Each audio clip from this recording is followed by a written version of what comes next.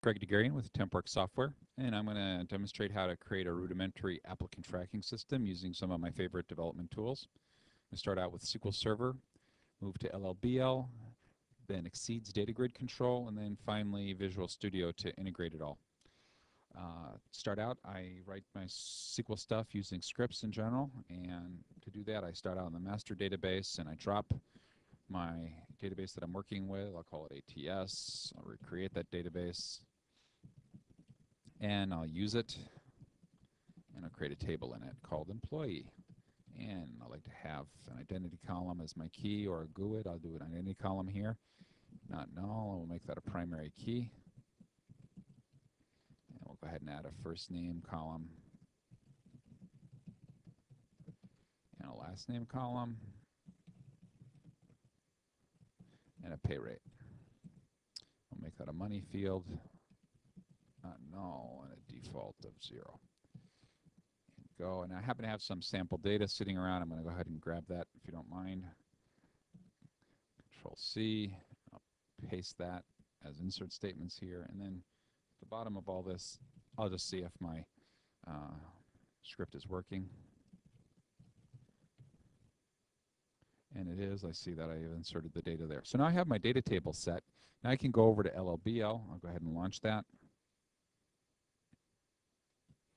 Basically, LLBL takes a SQL table object and turns it into C# objects. And create a new project. I'll call it ATS 6. Greg and SQL driver, server name. This is my SQL Server instance. And I'm going to connect. We're going to use that ATS database. And now we're going to build up the LLBL database here. And I can add the entities that it found in my SQL database, which of course include that employee table.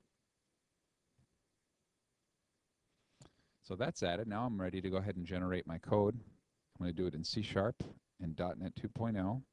I have a root namespace of ATS, and we'll use a self-servicing template group. It's basically the simplest one they got. And now we're ready to generate our code. And so now LLBL does all this work of generating my C# classes for me, and we're done there. And now I'm ready to go ahead and launch Visual Studio. We'll go ahead and create a new project.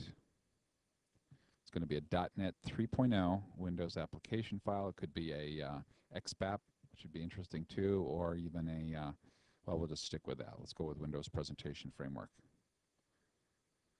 I'm going to move my solution window over so you can see some of the manipulation I'm having to do there.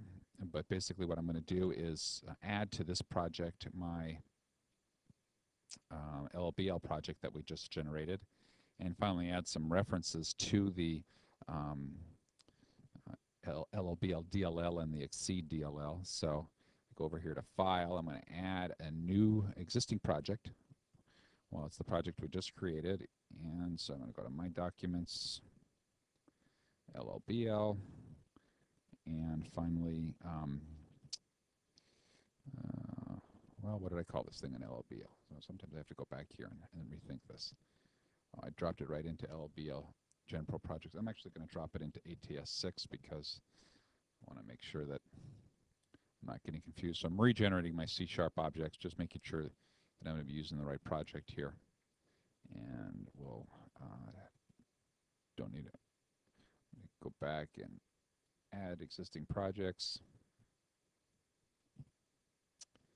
and go to My Documents, LLBL, ATS 6, and there's my ATS project.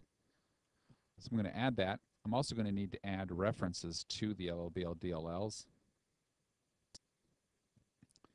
And those are pretty easy to find. And I'm also going to grab the Exceed ones for WPF. So I'm going to go to Exceed and then Data Grid for WPF. And the data controls for WPF. And I need to hold down the Control key to select those all. So go back to my LLBL and make sure I got that. And say OK. So now I have my references. I also need an app config file over here. So I'm going to go ahead and grab this data that LLBL generated for me and go ahead and create a new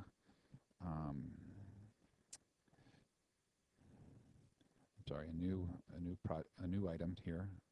It's going to be a application configuration file like that.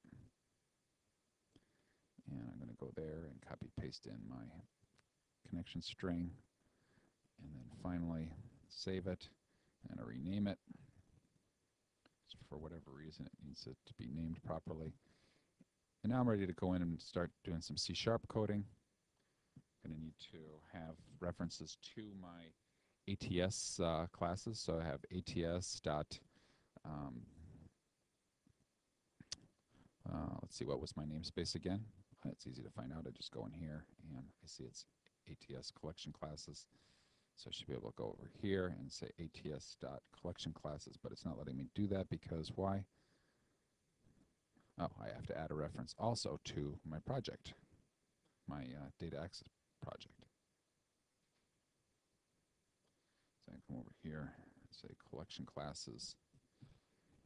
And now I'll create a few objects here that are going to help me get this done. I'm going to do the, oops, I didn't do my exceed controls either. So we got our namespaces, exceed WPF, and using exceed WPF dot controls, using exceed dot WPF dot data grid. There we go. I got to create that data grid control.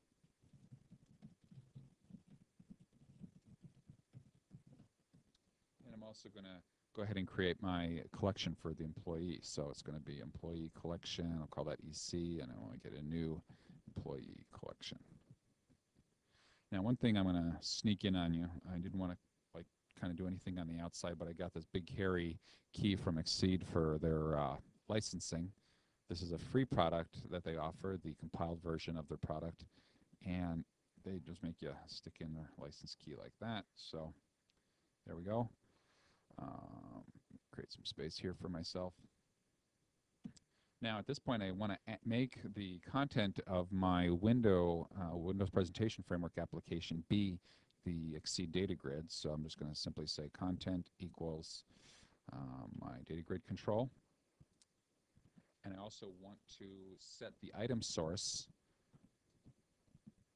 of the data grid from Exceed to be the employee collection that I've created. Well, actually what I need to do first is get some rows back from my collection. So I'm going to say get multi here. It's basically going to pull in some data, and I need to give it a null argument there.